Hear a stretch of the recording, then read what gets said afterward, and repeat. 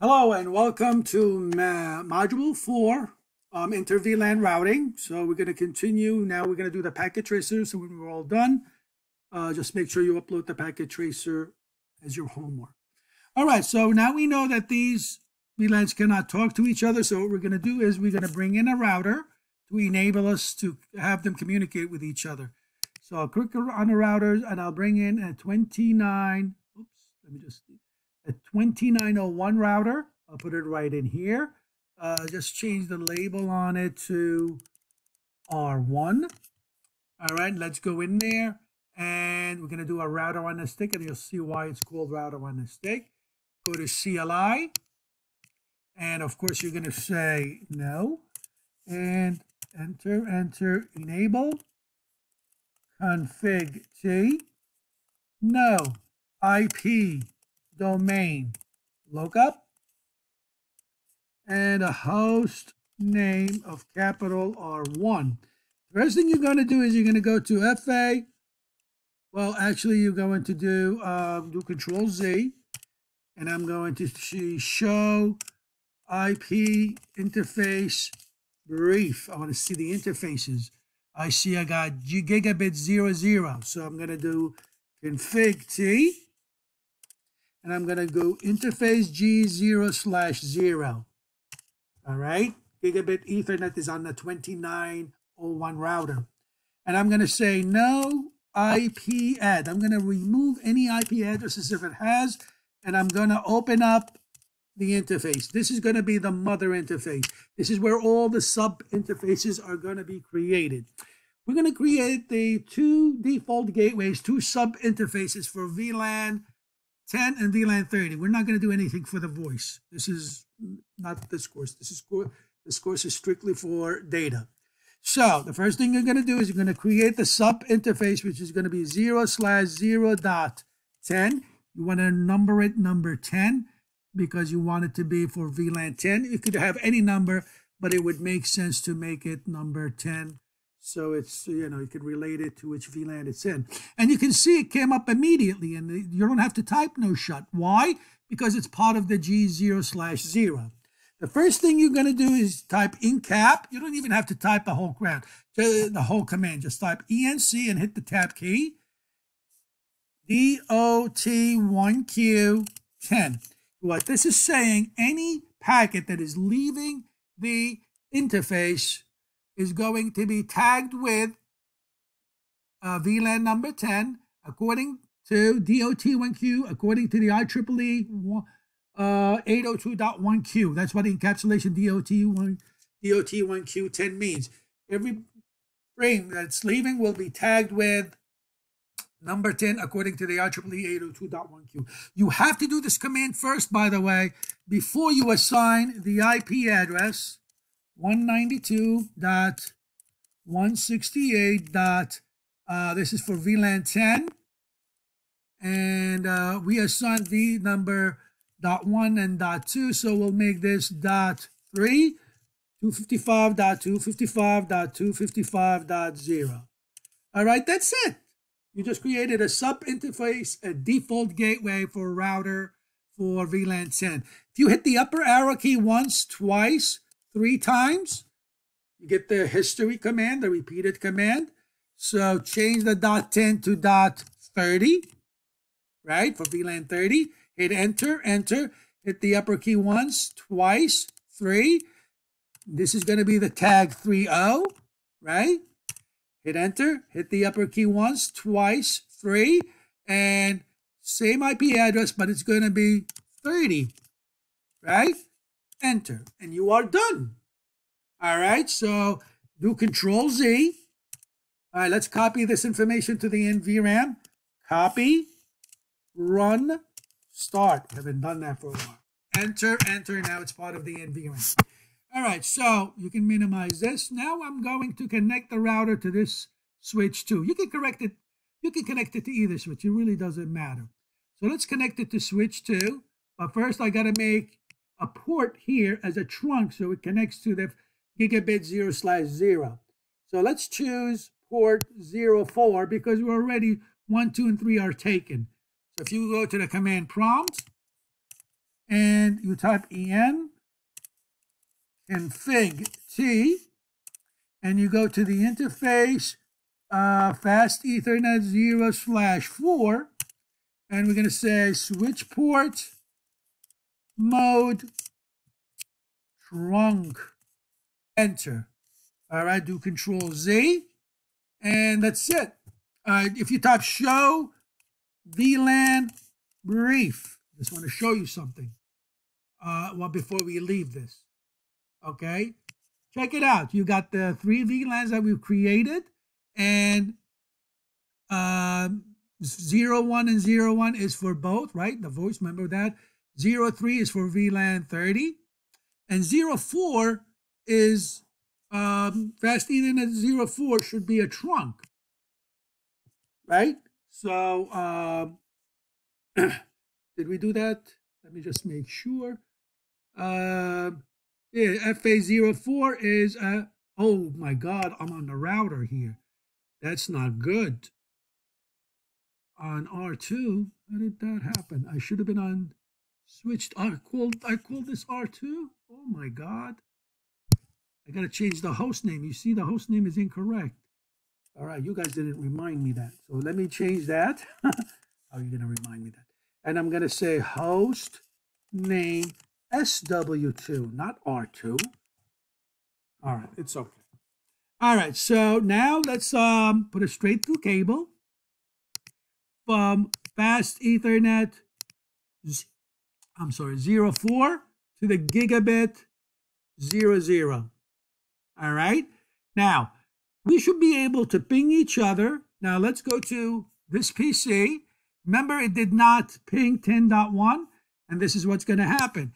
He's going to send the frame over. Let me just bring this over here. He's going to bring the frame over. The frame is going to go in here. He's going to take the packet out of the frame from that's coming from here, give it to sub interface 30, and they will travel back on the trunk and come back here. And I'm sorry, give it to PC1, and then PC1 will reply. So if I hit the upper arrow key, since I already has this, and hit enter, I'll wait, and let's say if this all works out for us. Oh, it did not work out, and the reason it did not work out is because these guys don't have the default gateway on their connected. So his default gateway is 192.168.10.3, right? His default gateway is 192.168.10.1.3. This guy default gateway is 30.3, not 10, right? Fix that. You can easily make a mistake. This guy is default gateway is 192.168.30.3, right? And this guy is in VLAN 1, so his default gateway is going to be 192.168.10.3. All right, let's try the ping again and see what happens. So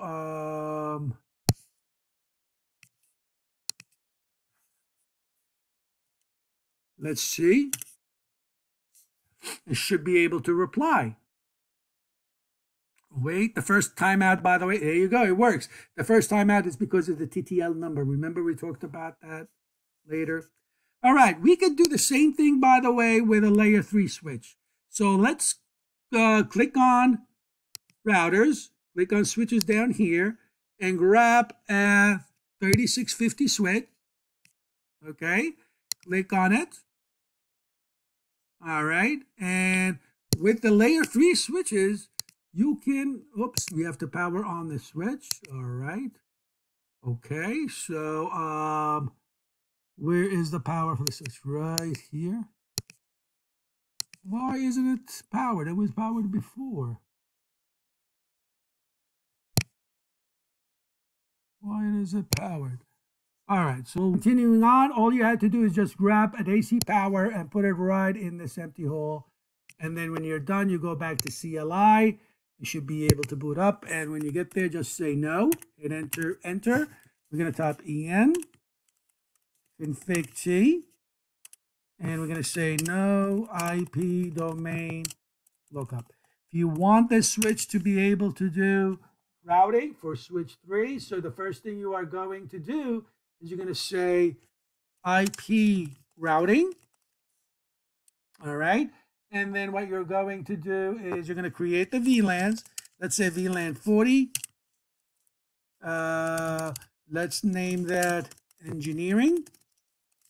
Let's do VLAN 50.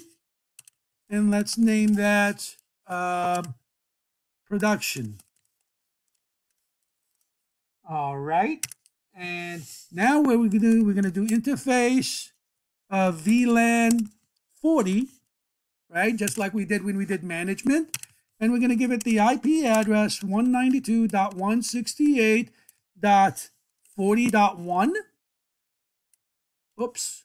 With a mask of 255.255.255.0. And we're going to do interface VLAN 50. And we're going to give it the IP address 192.168.50.1 with 255.255.255.0.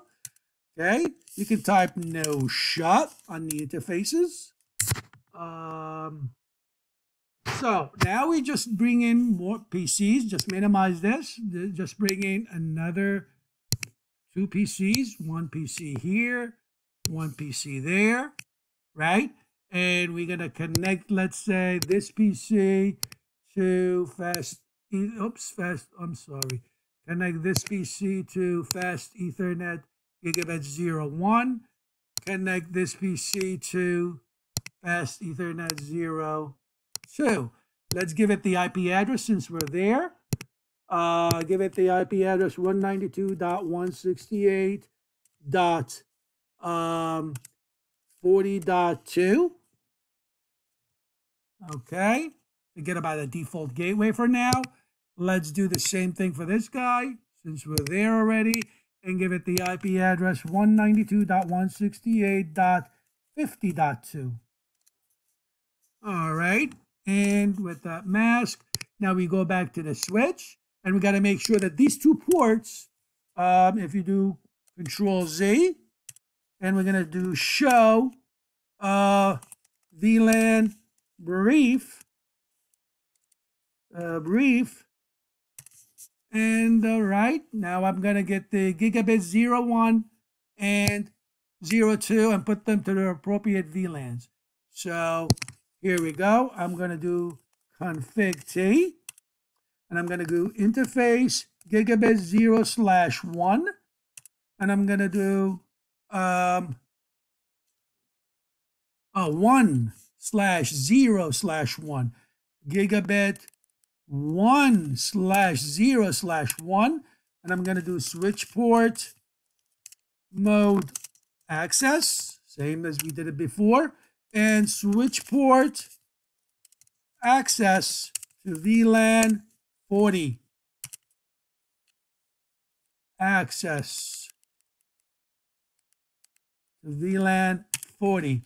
And then I'm going to do 0/012, 2, and I'm going to do switch port mode access, and I'm going to do switch port access to VLAN 50.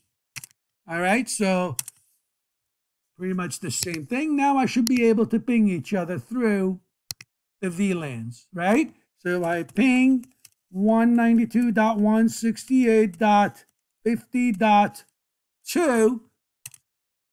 Let's see what happens. And then we need to troubleshoot if there's any problems. All right, so there is, oops, sorry about that. So, oh, this is not green yet. So on PC3, All right, so let's try again.